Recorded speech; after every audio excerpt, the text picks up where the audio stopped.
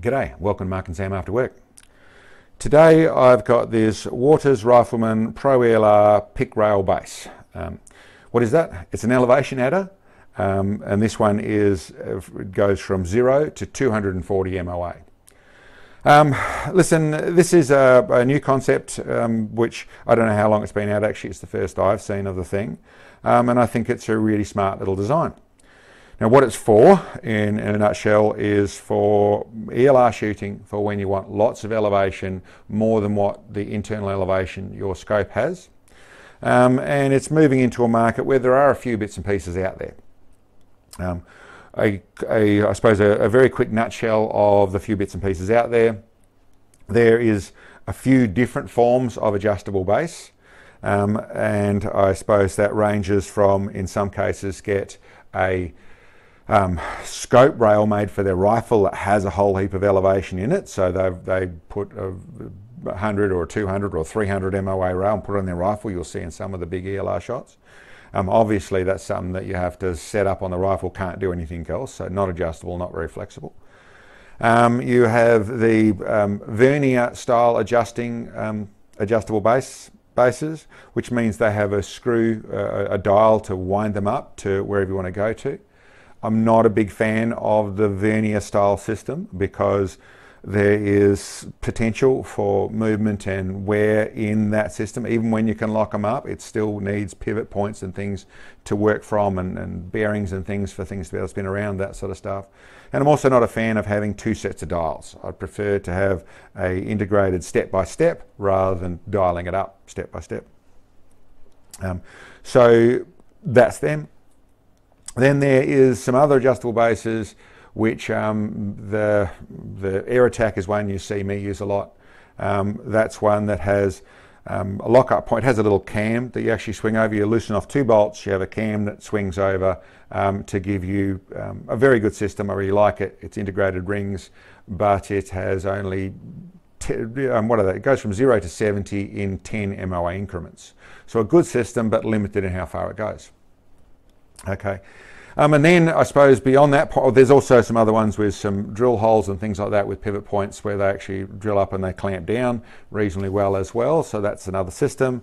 And then I suppose we'll go all the way to the Charlie Tarak, which is a prism system that you fit on the front of the scope. Great system for going a really long way. It keeps your scope in the right height and that sort of stuff, but not that good in the way of adjustability side of things. A little bit more complicated in that side of things, and it's a pretty big heavy bit of stuff hanging off the rifle with a big price tag attached to it. So good system, I use them, but like I said, they're trying to put a general ups and downs of the goods and the bads in that gang without getting too personal. This one here. Okay, so this is adjustable base, which means you adjust what it does. I'll just show you that. Is you can raise up and down here is where your adjustment is. So you can go right up to 240, right down to 0 in 30 MOA increments.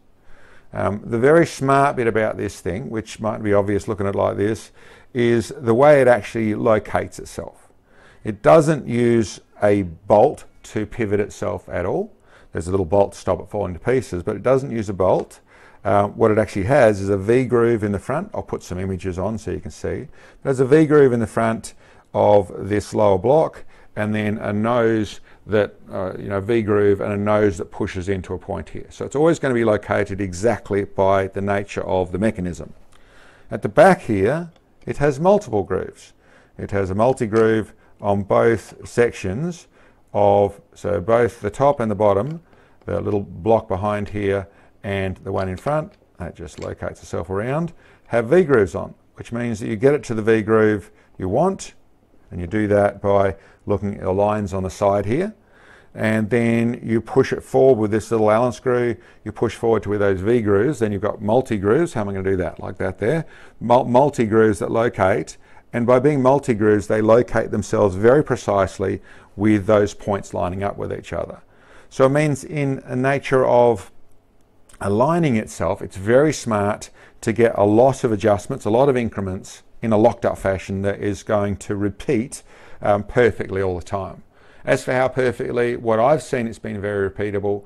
I would suggest without wear and kept clean, there's no reason why it isn't going to be to the thou repeatable in the way that works. So I really like it. I really like the way they've done that. It's going to deal with the normal things, and I'll go into the explanation of how this system works. Your scope sitting on top here. As you lift this up, you go up to all the way. Let me pull that out properly. You go up to 240. Okay, so they're around 240. So that's the angle we're going to.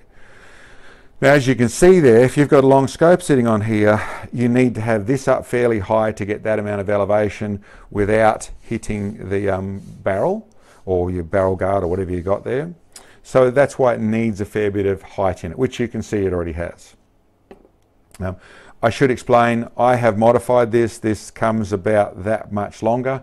I've chopped that off because I didn't need it. It's there for people who want to set up scopes, move them further forward and all that sort of stuff. For me, I didn't need it, and I was trying to get the scope down a little bit as well, so I chopped the front off it. But that's something that's a very easy job to do with a hacksaw by yourself type thing. Nothing really involved with it, but I did do that, so it does normally come longer. But that's the thing, it needs to be up high so that it can not only not hit the barrel, but also when you're looking through the scope, you're not looking through the barrel. So you do need some height in it to do that. And that other feature means that then you also need an adjustable cheek rest to be able to get your head position or your cheek position in the right place to be able to use your scope. That's one of the negatives to this sort of base. I tend to find that, or any sort of adjustable base, it's one of the things that's going on, I tend to find that around the 100, 120 minutes is as far as you've gone in the normal sort of rifle platform. Going beyond that point, you need to modify things. But listen, if you want to go there, it gives you that ability. It means that you can do it. Listen, what can I say about it? Other than that, listen, it's very nicely made. It's actually designed in a fashion where it's designed to fix another problem. This obviously is mainly going to be used in a place where you're stretching out to extreme distance, or even when you're going to moderate distance and you have a scope that doesn't have the internal elevation. There's quite a big hunk of the market which are very good scopes with all the good features. The one feature they're really missing is internal elevation. This sort of product can answer that. So you can have yourself a scope that's only got 60 minutes of elevation. You bolt this into the combination, you now have a scope that has essentially almost 300 minutes of elevation. So it gives you the ability to go to the extreme by fitting this sort of unit to it. The other feature he's done, and what I was talking about with these little screws on the side here, these are designed to be able to true the rail so you can true your scope to get it centered properly.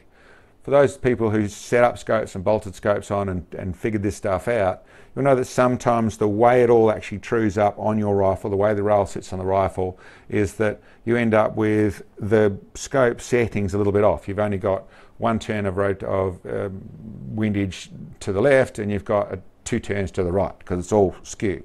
That happens on some rifles. With this system, he's made it so these little screws can actually true this rail. So you can actually true the rail up to make sure your scope is centered. What these little screws have just got little plastic rubbing blocks in them, and the way I've been told you should run it or you should use it is you actually set the scope up and get it all dead centered and get it all pointing straight. Like at 100 yards, get everything all centered with just adjusting these screws to where that suits.